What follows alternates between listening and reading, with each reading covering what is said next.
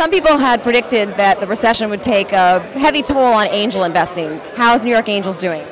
Well, the answer is that it did take a toll because you had people who were taking one quick flyer when they're a dentist or a doctor in something, and those people, A, got scared off, and B, the assets they were investing, their liquid assets, had decreased. So they left the market.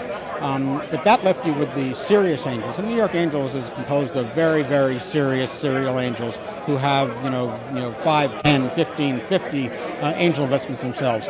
And those people are secure enough in their economics to still have some money left, and they are smart enough to know that this is a great time to be investing. So New York Angels did 22 deals last year in 08, 12 new ones and 10 follow-on rounds. So there is money there, but what you're seeing is a flight to quality.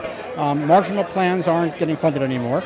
The cost of starting a company has dropped so low that we figure you don't need our money to get started. You better start on your own, out of your own pocket, with friends and family, get some traction, and then come and see us. So we're now seeing companies that have come to us with a little bit of money invested, but we can put in enough money to take them to the next stage and often to profitability.